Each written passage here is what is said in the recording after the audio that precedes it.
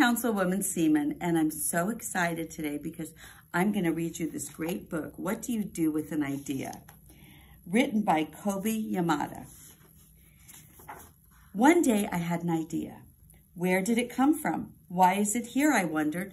What do you do with an idea? At first, I didn't think much of it. It seemed kind of strange and fragile.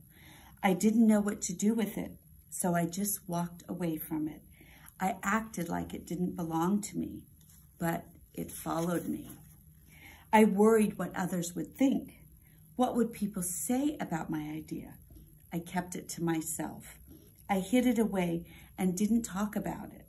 I tried to act like everything was the same as it was before my idea showed up. But there was something magical about my idea, I had to admit. I feel better and happier when it is around. It wanted food, it wanted to play. Actually, it wanted a lot of attention. It grew bigger and we became friends. I showed it to other people, even though I was afraid of what they would say. I was afraid that if people saw it, they would laugh at it.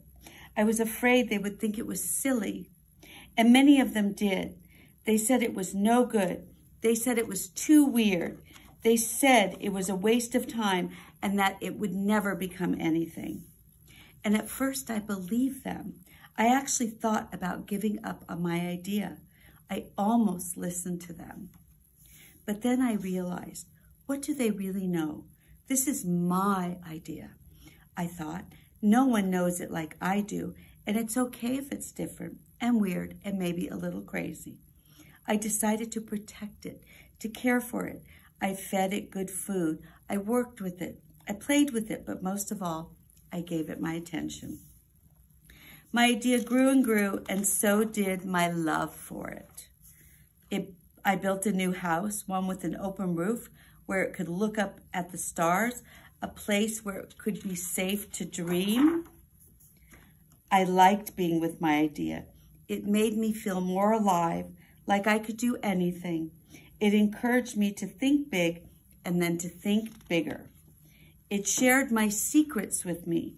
It showed me how to walk on my hands because it said it is good to have the ability to see things differently. I couldn't imagine my life without it.